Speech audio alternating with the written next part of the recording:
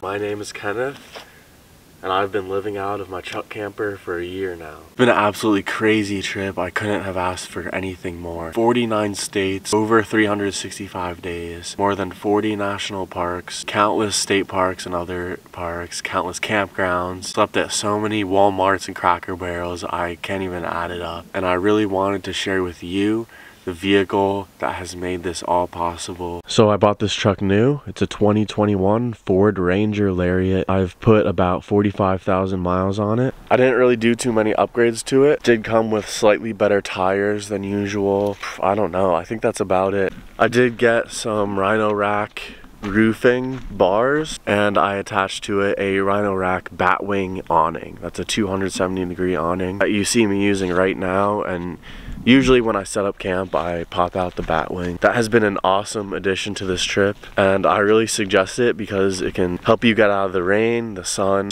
Makes it look pretty badass too, I don't know.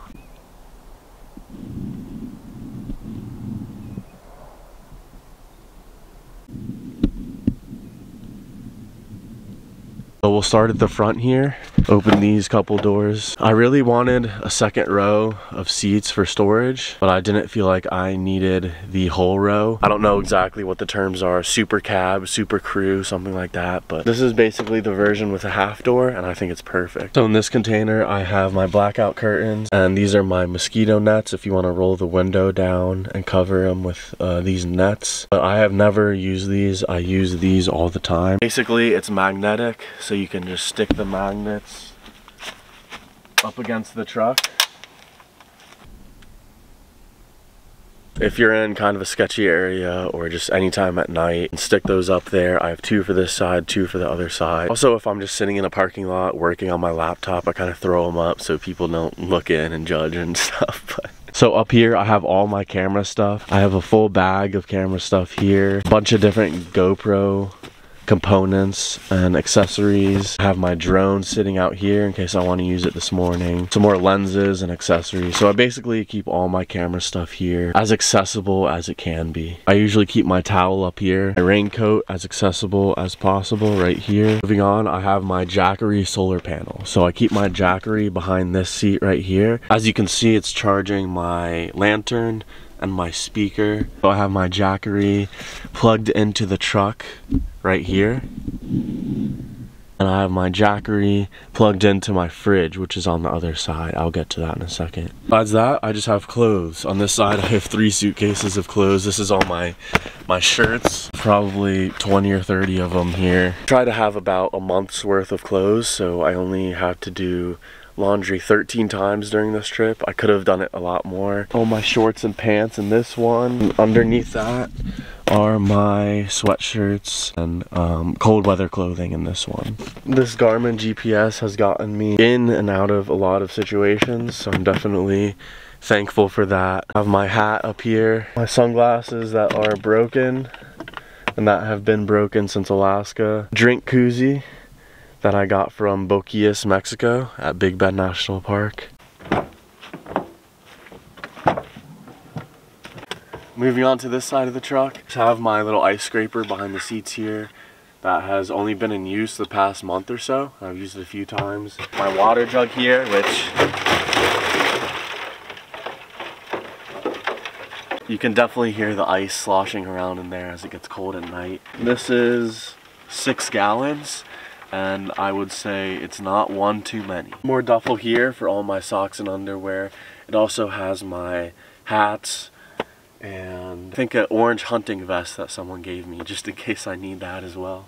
So that's that, and here is the big honker. This is the Dometic fridge. I'll find the exact SKU or version of the fridge that I use, but it has been a lifesaver. Just the fact that you're able to keep fresh food. You can store fresh food that you just cooked and you want to save for the next meal or the next day. For obvious reasons, everyone should have some sort of cooler or fridge. Alright, on to the meat and potatoes of this awesome presentation.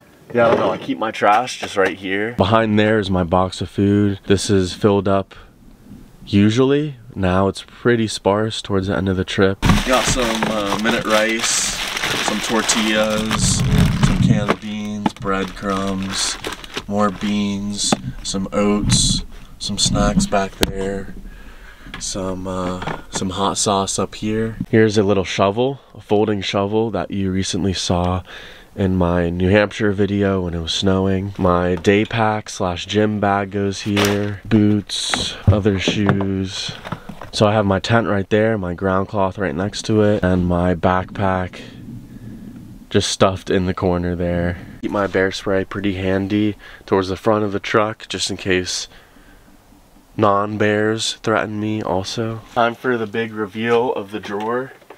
I don't know if you can tell, but it's a little lopsided.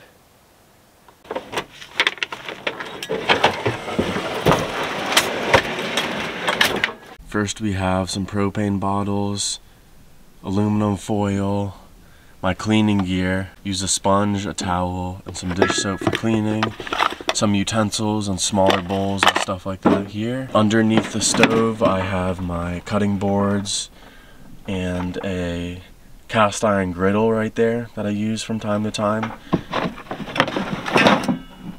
There it is. Here's all my cooking utensils. I have tongs, I have can opener, several different knives, measuring cup, even these little stakes for grilling, countless other things, knives, coasters, peelers, things like that. So all my cooking gear. I have all my spices right here, salt, pepper, cumin, sunny Spain seasoning, Italian herb mix, cinnamon, onion powder, lemon pepper, garlic powder, all sorts of stuff. Shout out to my parents for setting me up with this. A lot of different Penzi spices. Keep my plate there along with my pans, things like that. Right now it's dirty, so it's not gonna go in there. You need to clean that up. Under bottle with some Tupperware, some cheap Tupperware that I can use to store food. Pots here.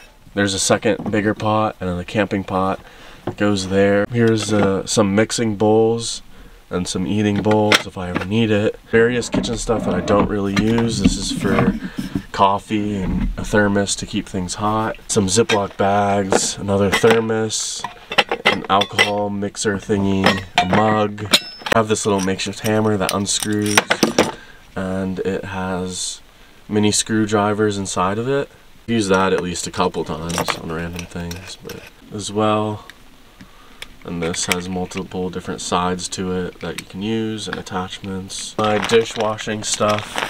You can hang this bag for dishes. This is a collapsible bag if I ever want to use that for dishes. You can see there are probably 8 different leveling pads there. Bushcraft outdoors rain fly that I haven't used once. This coiled rope that I haven't used once either. And back here I have a water filter for backpacking, collapsible stove, a stick stove basically. This is a windscreen for a stove. Here's another folding collapsible bag for doing dishes, or I've used this to shower a couple times as well. A hammock that once again I have not used once this whole trip. And lastly I have another Tupperware that just has some garbage bags, some extra sponges, and a few more little hand wrenches in there, just small tools.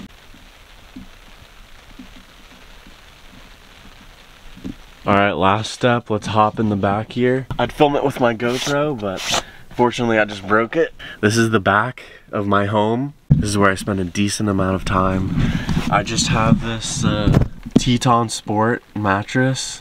2 inches at the most. It's pretty small. This bendy twist tie attached here. So I can tie it from this bracket that attaches my truck shell to the actual truck, and I can tie it in between this little rod right here and create an overnight lock. It's a decent lock. I mean, it's not gonna stop anyone if they're actually gonna rob you and you're not there. They can just cut it. I only used it on the first like week or so of my trip, and then I realized if anything were to happen back here, I would rather be able to get out quick than to be locked inside my truck. Any sort of gas leak happened, any sort of fire, any time where the truck could like roll off of a hill. But I would rather open this really quick and be able to hop out rather than be stuck in the truck. That's like my nightmare, is being stuck in here. I have 2 different sleeping bags. This is my 0-degree bag right here that I've been using. This is my 20-degree bag that I use for backpacking, and I just kind of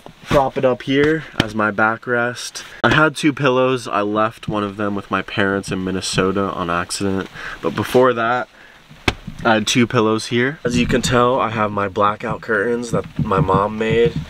These have been absolutely amazing. They work really well. This morning I woke up, it was like 10:30, completely bright outside. I thought it was like 6 in the morning. So they just have these magnets right here. So she sewed washers inside of the curtain, and we have these strong magnets that we just attach to, and it's super easy. We have like 4 of them on each side. Their wool blanket here that has been really nice. Keeps me warm. I keep all my laundry in a bag pretty close to here. Laundry definitely accumulates, and you don't want to bring too many clothes because you don't want to have like 3 or 4 laundry bags back here. If you have a better setup for laundry, that's like the one thing I wish I did different. Whether it was make room up in the front for laundry, or a different type of bag, or just bring less clothes and do laundry more. I don't know. So if you're living in a van or a truck or even an RV and you have a better laundry setup, definitely help me out with that one, because that is something I would change for next time. I have a fishing rod here that is kind of looped through the brackets for this truck. Here I have a camping seat, just a seat I can use whenever. It's just, you know, foam. It's funny that it's thicker foam than my actual mattress. I have my backpacking folding sleeping pad right here that sometimes I put under this pad for extra protection, but once again, I'm lazy. There's some odds and ends back here in the corner. There's a little yoga mat. For more storage back here, I have these milk crate type things. Extra toiletries, medicine, toothbrush, toothpaste, razor, things like that. Bag of foam earplugs, just in case. I didn't buy a like 10-pack or anything. I bought a 100-pack that I probably used 10 or 20 times. I have more books down here. Do have my carbon monoxide detector back here.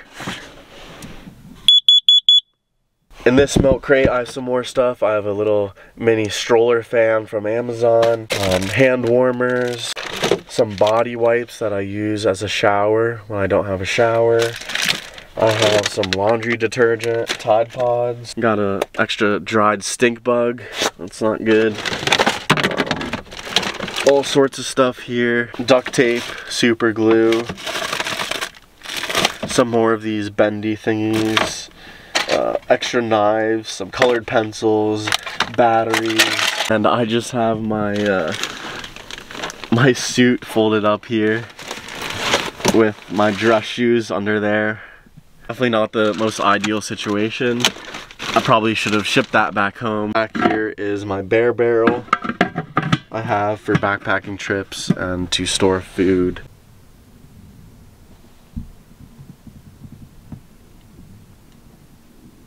Well, thank you so much for tuning in. Thank you for checking out my setup. If you have watched any of my videos, if you have watched 5 seconds, if you've watched 5 videos, if you've watched 5 hours, whatever it is, thank you so much for you know, being there with me along this journey. If you have any questions about this setup, I'll try and put some more details in the description, and probably some pictures and words along the screen of certain items as I mention them. But if you have any questions about it, please don't hesitate to ask. If you have suggestions for upgrades or different systems that you use for cooking, cleaning, laundry, battery, fridge, saving space with storage, if you have any suggestions that you use that you think I could use as well, that would be fantastic. I don't know. I'm hoping I didn't miss anything.